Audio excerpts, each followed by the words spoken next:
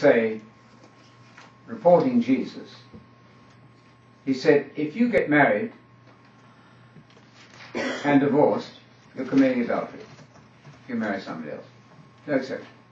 That's the ideal. That's the standard. Marriage is insoluble. You go outside marriage, you're committing adultery. We assume that it would have been understood that the exception that Jesus gives, only recorded in Matthew, would be implied there. It's the best I can do. I don't know why Luke and Mark didn't mention it. They wanted to make their point as simply, I suppose, and clearly as they could. So I won't turn to those passages and look at them, but it's absolutely clear. Marriage is insoluble. What God has joined, don't let anybody dare pull apart, because if they do, they're inviting people into adultery, and no adulterer can enter the kingdom, Paul says. So don't let anyone, even the church... Let no man, this is the ideal. God is an idealist. He wants it done right. I see that. So let me just read you then the version in Matthew from translation that I have here. It's nothing problematic at all. But see if this isn't clear. We're in Matthew chapter 19. Background to this is that we know from Jewish writings there were two schools of thought here, inevitably. The school of Hillel, famous rabbi, was very free on the right of a man to divorce his wife. If he didn't like something about her, change of wife was in order. The school of Shammai was stricter. They basically said that only an illicit sexual relationship outside the marriage would justify a divorce. That's the background. And so it's very real in the story in Matthew 19, where Pharisees, those were the people's leaders, not the ones in charge of the temple, but the people's religious leaders. Many of them were part-time, they weren't all full-time teachers, but they were their guides and pastors, so to speak. So some Pharisees, I'm reading here in Matthew 19, what verse is that? Some Pharisees came 23. testing him. 23? 23? Verse 3. 3. So. Verse 3? Mm-hmm. They came and tested him, and they asked this. Now Jesus, is it lawful for a man to divorce his wife on any and every ground? Not argue about that question, it's perfectly plain. They're asking about the free school of Hillel. Is Hillel right to say that you can have a divorce for anything you please, on any and every ground? Jesus asked them in return, I like the New English Bible here, haven't you ever read that the Creator made them from the beginning, male and female? Jesus answers, notice, with Scripture. The ultimate word is from God in Scripture. And then Jesus added this, for this reason a man is to leave his father and mother and to be made one with his wife. And thus the two will become one flesh, so to speak, one person. We know they're two persons, but they're so united as to be practically one person. It follows, Jesus said, that they are no longer two individuals, they are one flesh. Good translation. Now you know that they are two individuals, but you have no difficulty understanding the point here. What God has joined, Jesus finished here, what God has joined together, man must not separate. Now, do we need an army of theologians to discuss this? I hope not. Now, this is a believing a Christian couple. Let's make that point again, that Jesus is referring to here. No. He's not talking about that. No? He's talking about divorce. Nothing about Christians or non-Christians. He's simply establishing the rule. Right. Paul, of course, does deal with the latest situation where you have Christians, mixed marriages and not. Jesus is simply stating in answer to what is the biblical view. Right. That's it. But Paul's expansion, Yeah. doesn't it tell us that when you go back to Jesus, Jesus is referring to a Christian couple? No, Jesus is just answering the Pharisees' question that marriage is marriage is marriage. Because Paul uses the first example, right, in reference to a Christian couple. Of course. Right. Mm-hmm. And then he talks about mixed marriages. Yes. But Jesus obviously didn't deal with mixed marriages, so... No, this topic is quite clear. This is just by marriage. implication. All marriage. Wouldn't matter if they're mixed unbelievers, they're all sinning like crazy if they get divorced. Paul has then to, as you said, detail extra things. Jesus is not concerned with that at all. He's making the major point that whoever you are, you better stay together if you're married. Period. That's what the Bible says. Beautifully simple. As you rightly said, Paul then has to unpack that a stage further. But Jesus did give one exception. Yeah, you're going to see in a moment. Mm-hmm. So having stated that wonderful ideal, which is crystal clear, the Pharisees in their sneaky, nasty way, because they were not keen on Jesus, they said, I got you, Jesus, because you just contradicted Moses. You see? Aha! Now I got you. You surely agree that Moses was God's spokesman, don't you? Jesus knew that. He knew about Moses. Gotcha. You see how nasty and hostile they were? Why then, they objected, did Moses, the great Moses, lay down the demand that a man might divorce his wife? The demand, they said, Moses commanded that a man might divorce his wife and give her a note of dismissal.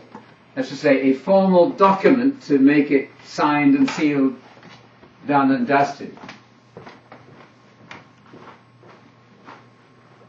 Jesus, our rabbi, is well up to these stupid Pharisaical objections. He answered, it was because of your mind, because your minds were closed, your hardness of heart, because you were so stubborn and resistant, that Moses gave you permission. He didn't command it. He made a concession to your madness. Wickedness. Because you people have always been so resistant to God, Moses then regulated your wrong divorce. You see that? To make it easier in view of your stubbornness and your willingness to divorce, Moses mercifully gave a permission to regulate divorce. Actually, as one commentator points out, this was really regulating adultery. It was adultery to divorce. But to ease the situation, here's what we're going to do. I'll give you permission at least to make it a documented thing. You can't just do it and move on your way. You've got to give a certificate and divorce. But, Jesus said, it was not like that from the beginning. That was not what God intended. Not what God intended. This was a temporary permission and concession. Now, Jesus, of course, implies that the new covenant, which he is inaugurating and giving the teaching of, is going to supply the necessary spirit that wasn't available in the same way somehow. And so we're now moving into a different key altogether. It wasn't like that from the beginning, but this is the way it's going to be now, from now on. And I tell you, he says, here Jesus then makes his proclamation, if a man divorces his wife for any cause other than that of unchastity, which presumably means sexual deviation, and marries somebody else, he's marching right into adultery, and adultery excludes you from the kingdom of God. We know that from Paul. How difficult is that? Clearly, Jesus does away with the Mosaic concession in view of the new covenant, which is full of spirit, because Jesus, the risen spiritual person as he later became, is empowering us now. In view of that, then, only when the sexual bond is irretrievably broken, you don't have to divorce even then. It can be forgiven. But should it not be forgiven, then you do have that right to divorce, presumably for that irretrievably broken sexual union, in which case the injured party, I suppose, is okay to marry again. The best understanding, I think, would be that if you're divorced, you're not married. If you're divorced for a good cause, this one cause that he gave, then you're not married. Okay, so let's take a question. Please.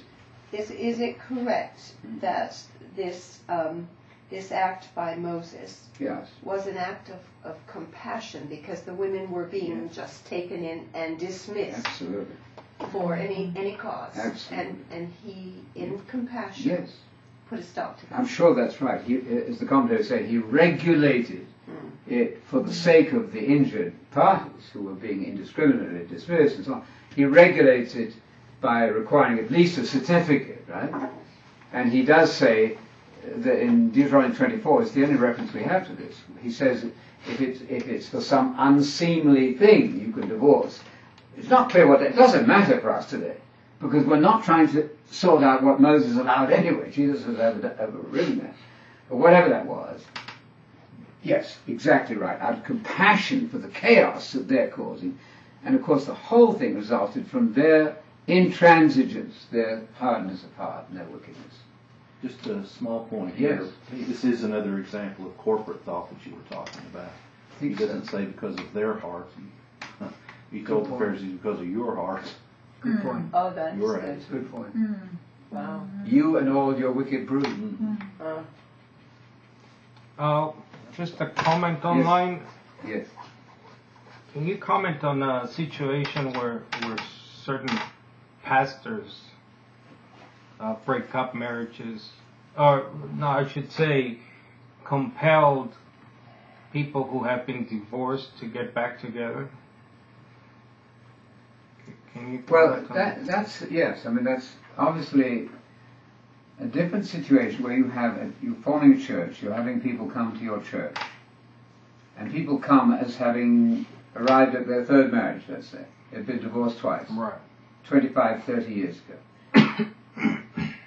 There's nothing in the New Testament which suggests that they were ever in the business of splitting up existing marriages prior to becoming Christian. I think the question is about reconciliation, though, because we do have commandments to reconcile. You mean if they're not remarried, they're just divorced? Right. Is that what you mean? Right, but If they're not remarried, then. is that some people, right? They go, well, the scriptures teach reconciliation, so you should get back with your spouses, although they're probably not even in that church or whatever. We got to be very careful with the language. You're right. And Paul's going to deal with that. Right. We'll get to Paul now, having dealt with Jesus. It's quite clear. Later on, then, Paul has to face this in Corinth, and he does it beautifully. He discusses marriage, and he says, in view of the tough times we're in, it might be better not to be married. But if you're married, that's fine. He makes no law. But when he gets to 1 Corinthians 7 and verse 10 and 11, he says, I'm now giving you a command from Jesus. I didn't make this up. Now, I believe every word of Paul, as we have it, is authoritative in Scripture. But he reinforces that authority by saying these are the very words of Jesus, and no doubt he knew of what Matthew had recorded. He knew all that. So here we go in 1 Corinthians 7, verse 10. To the unmarried and to widows. Those would be people who have never been married. Or maybe divorced and remarried. They're not married. They're unmarried.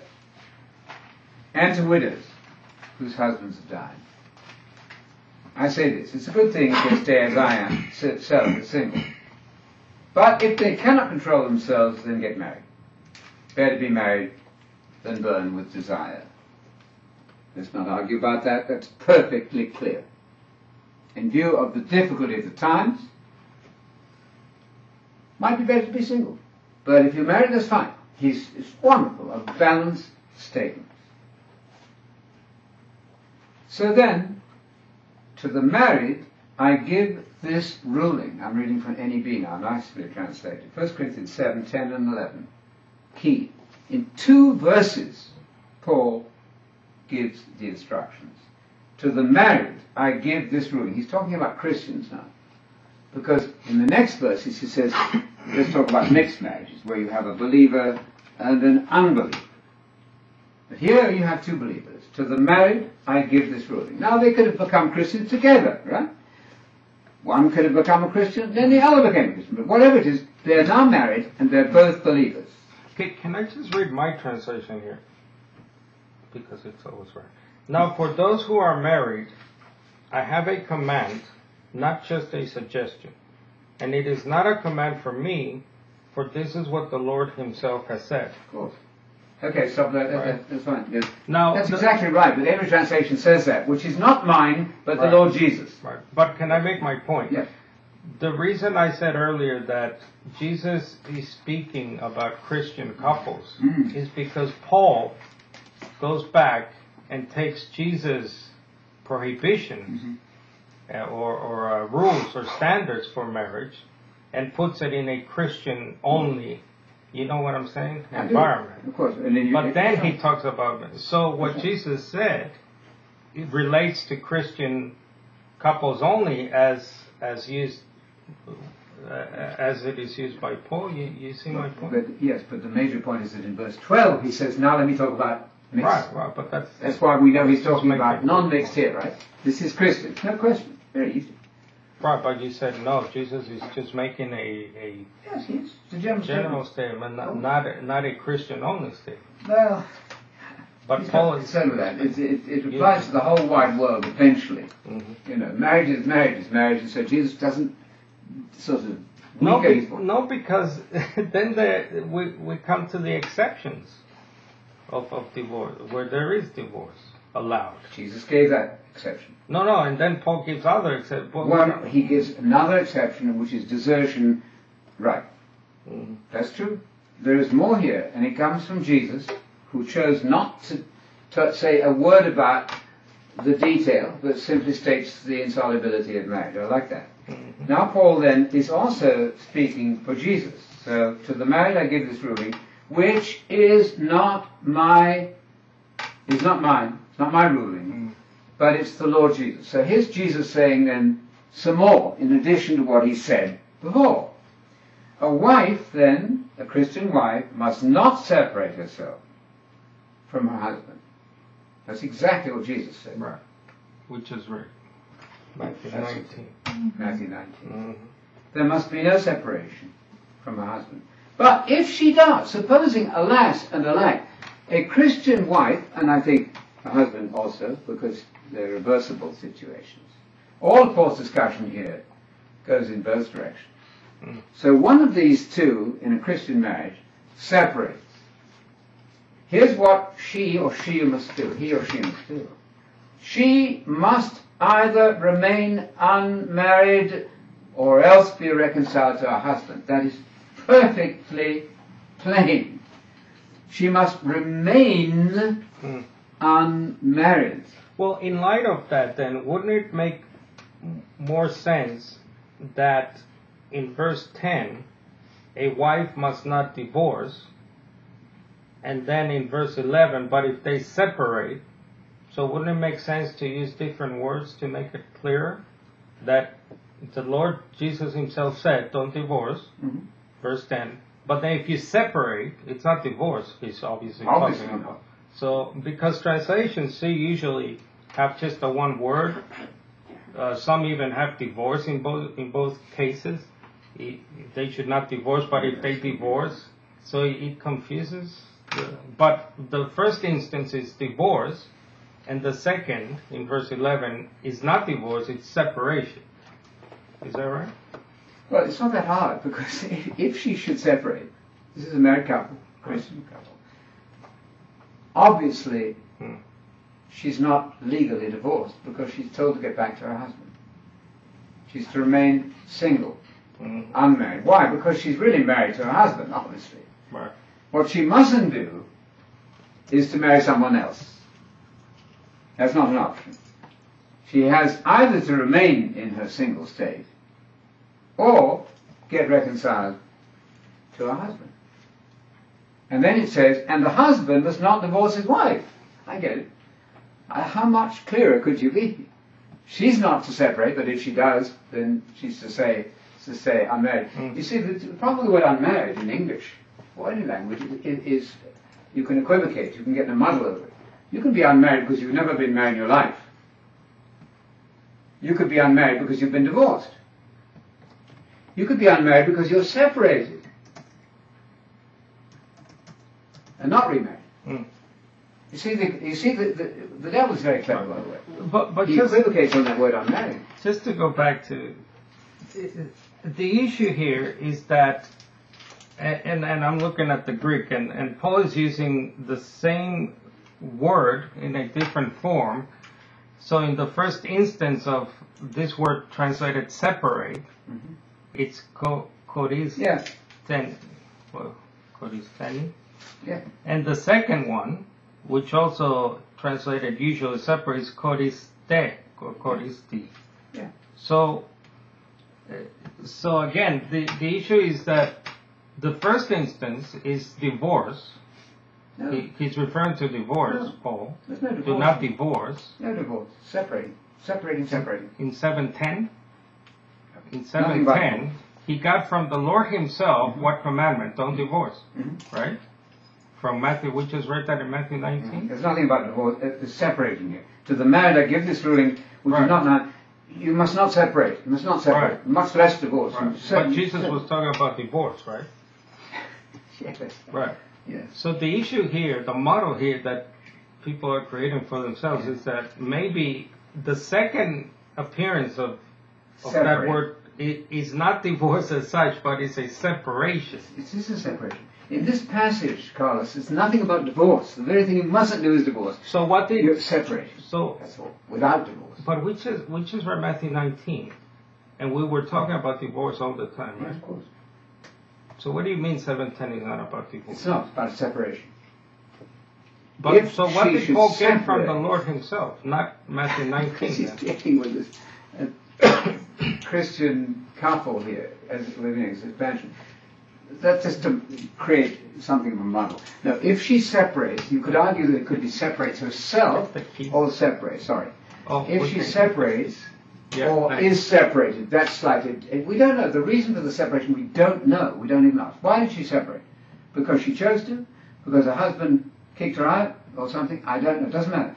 If she separates, she's still married. She's not divorced. If she's divorced by this separation, then she's free to remarry. That is absolute nonsense in this passage. Remarriage is not an option. So here's how the words would be in plain English. To the married I give this ruling, which is not mine, but the Lord Jesus. A wife must not separate herself, or if you like, she must not be separated. The cause of that separation we don't know. But if she should be separated, or separates herself, whatever it was, if by some unfortunate circumstance she finds herself apart from her husband, she's to remain unmarried. That means she's not divorced, is it clear? Right. So what some have tried to do here is to say that in the Roman law of the time, if you're separated, you're automatically divorced. In the Roman law. All you have to get a divorce, all you do is move out. That is precisely what Paul has to fight, and Jesus would have fought also. Well, Jesus fights it here. It's still Jesus.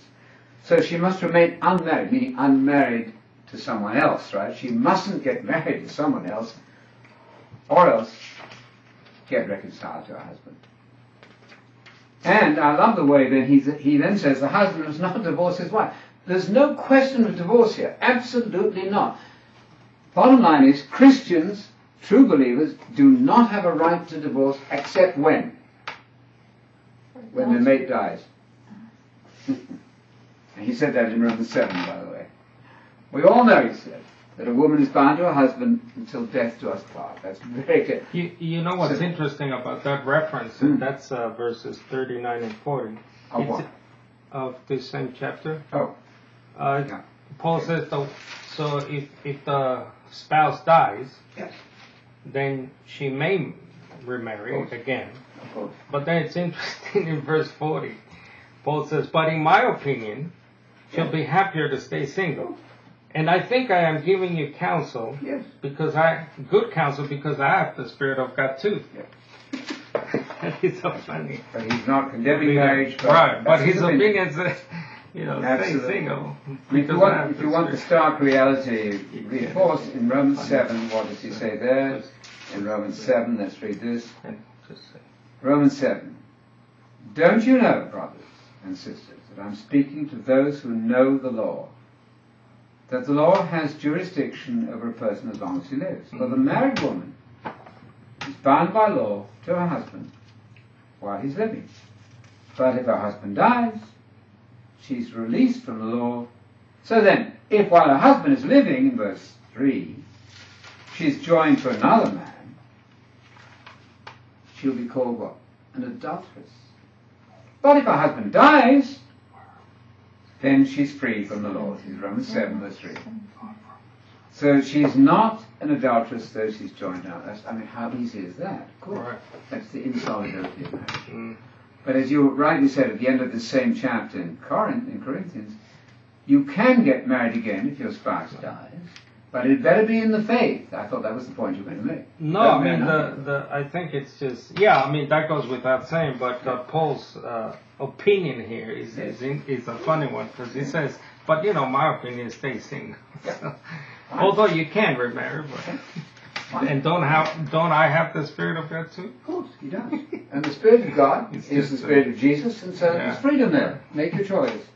But there's no choice for the Christians should they be separated. Not divorced, not divorced.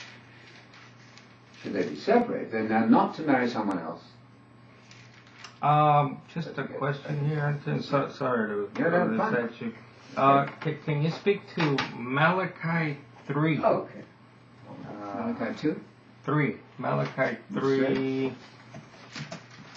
I'll just read it to you. It says, this is from TJ. Yes. God hates divorce. Yeah, I think it's your words have been hard against me, says Yahweh, but you say, how have we spoken against you? Yes. You say, it is vain to serve God. What is the profit of our keeping his charge or of walking as in mourning before Yahweh of hosts? Yes. And now we call the arrogant blessed. I think you want 2. Evildoers do not only prosper, but she gave me I think this she's referring to Malachi 2. I think she meant 2, the same verses, 13 onward. 2. Okay, is that it, TJ? God hates divorce? Just check. 2:18. Yeah, if you can speak to that. Yep, she's right. Yeah. Absolutely right. Yeah, I was reading. Sorry, folks. This is Malachi 2, 2:18. that TJ has kindly referred us to, 2:15. Well, actually, she's saying 2:13 to 17. Let's go from there. There's another thing you do. This is God speaking to these hard-hearted Israelites. Mm-hmm. You cover the altar of the Lord with tears, with weeping and groaning, because he no longer regards the offering or accepts it with favor from your hand. So you're crying over the fact that God will not accept you. Yet you say, for what reason? I don't understand why God won't hear me.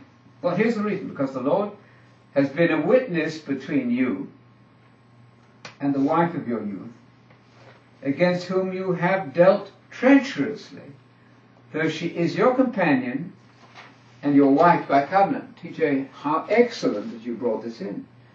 These people are being severely reprimanded by God. Rightly so, because they are disregarding the marriage covenant. So there's no good weeping and praying and groaning. That's not going to get you anywhere until you recognize the real fault, which God spells out here. 15. But not one has done so who has a remnant of the Spirit. That's to say, nobody's kept the covenant who has the Spirit. That's a little difficult. But what did that one do while he was seeking a godly offering with difficult material? Take heed then to your spirit. Let no one deal treacherously against the wife of his youth. That's clear. That's quite clear. You have wearied the Lord with your words. You've worn God out. 16. This is 16 and 17. You've worn God out with your words. Yet you say, you keep arguing with God. How have we wearied him? We don't understand this. What do you mean we've wearied God? Well, here's the answer. In that you say, everyone who does evil is good. Right. Everyone who is doing evil is good, is what you're saying, in the sight of the Lord. And God loves them all, delights in them. Or you say, where's the God of justice? Why doesn't he intervene and do something? So, back to 16 then. For I hate divorce. Some translations have tried to avoid this. They're unhappy with it. The Hebrew is perfectly clear. I hate divorce, says the Almighty, the Lord, the God of Israel. And him who covers his garment with wrong, says the Lord of hosts. So take heed to your spirit that you do not deal treacherously by divorcing the wife of the covenant. That's very clear. I hate divorce. That's the background then of Jesus' strong words. Presumably he hates divorce because you're breaking the covenant you made. You're dealing treacherously. And then you have the gall to say, why doesn't God answer me? And you say, well, I don't know what we've done wrong. Nice conversation between these two. Right? I don't know, what have I done wrong? Why doesn't God hear me? Well, wait a minute. You've just done the very thing I hate. You've divorced your wife. Now look at the children. Any problems with the fact that you've got children all over the place from several marriages? Deal with it. Yes, we can be forgiven. Yes, of course, those awful mistakes we make are forgiven and can be forgiven. I see that. But don't underestimate the chaos that you've produced by your various marriages. We can all say that. None of us can say, aren't we pure in the sight of God from our birth onwards? Absolutely not. But this issue of breaking up families and single parents, unwed mothers, is huge and is leading to the ruin of our nation, right? Always will do. So I think the lesson we're getting here is that we've got to get this marriage thing right. And to young people who are not married, I would say be very careful in the choice you make. Get some good advice. First of all, sex belongs only in marriage. That's one of the basic Bible, old-fashioned views. Secondly, the person you marry had better be carefully chosen with some advice, not just the impulse of your heart. That's clear. Then, with a stable marriage and a stable Christianity, you have your children within the nest. Isn't that rocket science? A parallel, if I could say it is a parallel, would be like going from job to job. Like, you're not stable. People are not going to employ you if you're unfaithful to this job I just don't, I'll go to the next. And I mean, just a comment by Randy here. Yes. Divorce is not permitted for any married couple, believer or not.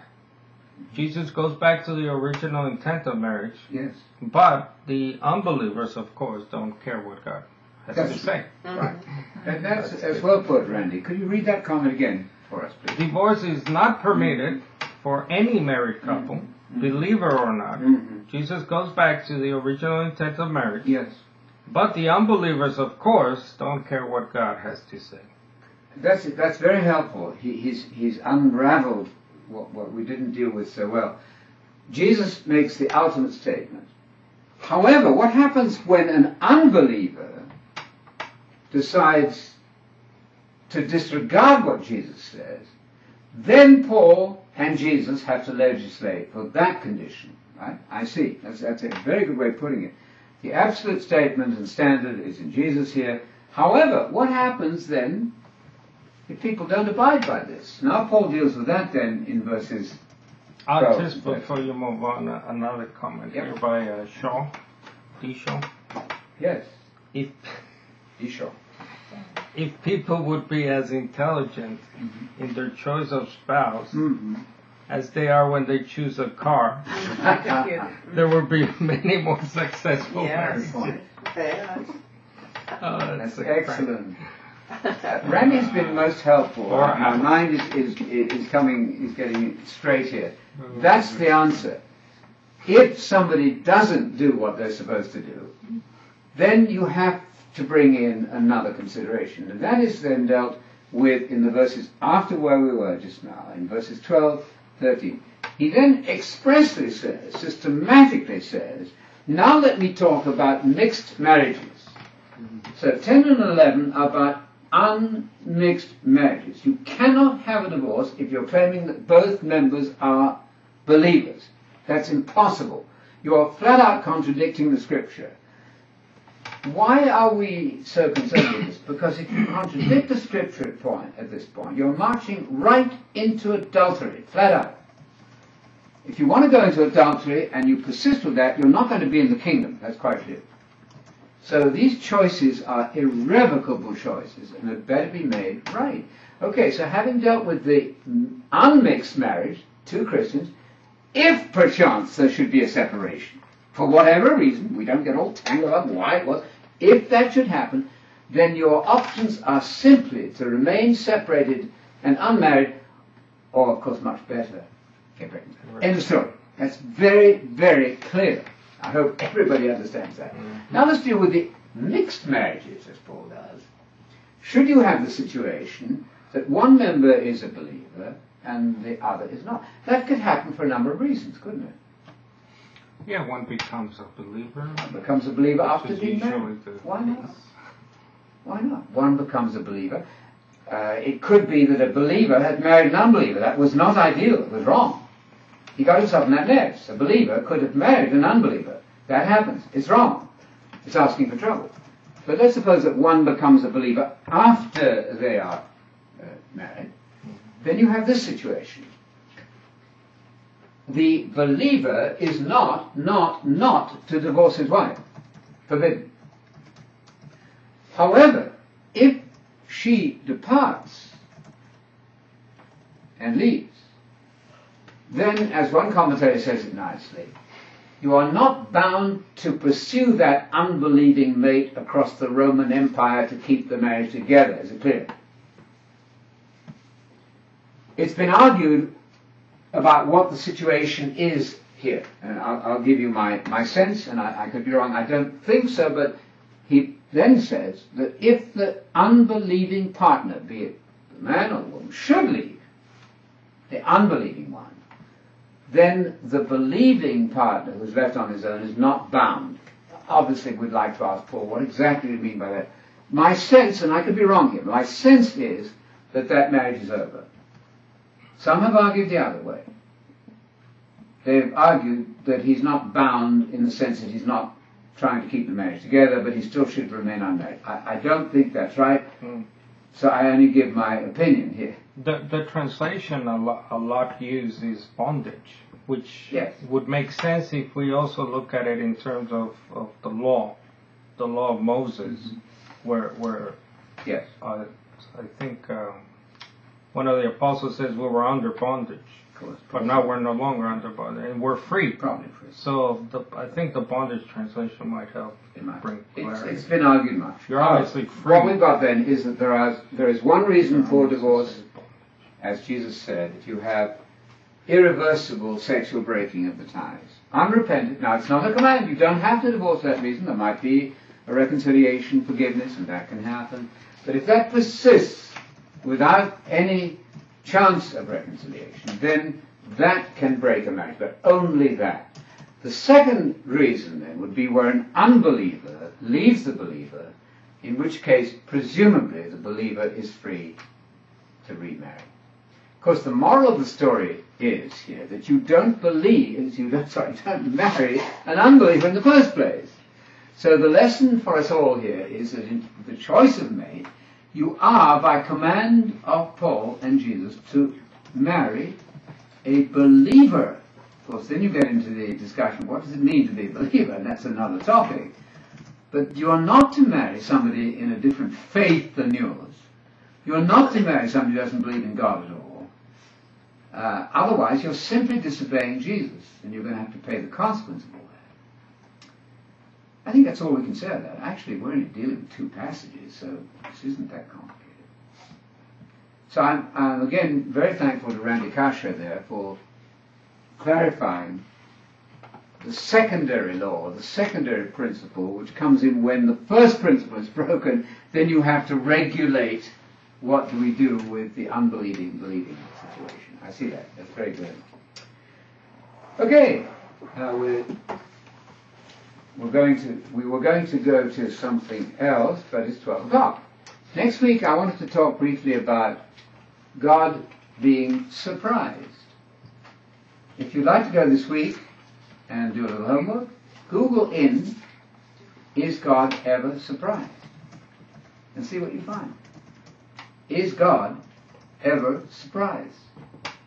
Because it shows that we're dealing with a very interesting God, if he is surprised. How can that be, since he's supposed to know everything, absolutely? The next time you blink, he knows exactly what you're doing. If that is so, how could God be surprised? You don't immediately cry, allegory, metaphor, anthropomorphism. Don't throw out one of those long words you probably don't even understand. But deal with the text and see what you come up with. Google in, is God ever surprised? And there's a very interesting clergyman out there talking, it's only one page. It could be that we're dealing with a God who is more interesting than we even understood. So that will be, I think, the topic for next week, God willing. Meanwhile, thank you all for being with us. And I think this is going to be archived, this session, isn't it, Carlos? Yep, one is already archived. That's amazing. The Day of the Lord. So you did the Day of the Lord and now. Oh, okay. Day of the Lord. Two different You topics. started. Two different topics, absolutely. We did the Day of the Lord extensively, eschatology, and then we did what we could on divorce and remarriage. All there at the site for your leisure or leisure, whichever way you're going. Great lesson. Thanks, Disho. Thank you, Dan. So good to have you out there. Just sorry you don't drive down to Georgia and see us more often, like you've never been once. So do come. So we had Jerry. We had this is one of the best nicknames or online names Yes. ever. It's milk, no sugar, no cyanide. Oh, good. Wherever you are, We like it. you like that name. Yeah. He got it. So we had Randy, TJ, Tom Cox. Hope you're feeling good. Bob and Kay, Big Buck, Bob, Good. and Isaiah. Oh, yes. Sure. Claudia. Claudia. Claudia is Claudia. in Claudia. south part of Germany. Claudia, we You are... want to send a German So- shout out? Ja, Claudia. Wir freuen uns, Oh, there we dass Sie go. uns gehört haben heute. Bitte jeden Sonntag können Sie mit uns sein. All right. Das wäre wunderbar. Vielen Dank. That's great. Okay. Ditto that from me. All right. Okay, are we gonna close with Close with prayer? prayer. Who would like to close with prayer? Maybe Sarah could close with prayer. Would you do it for us? That'd be wonderful. Thank you. Dear Father in heaven, thank you for this gathering, for the people who were able to be with us online.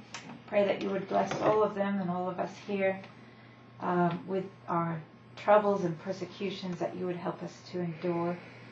Thank you for the teaching, and I pray that everything would be clear in our minds and that we would continue to study. And I pray for your kingdom to come always, that the troubles of this world would be put to an end finally. In Jesus' name we pray.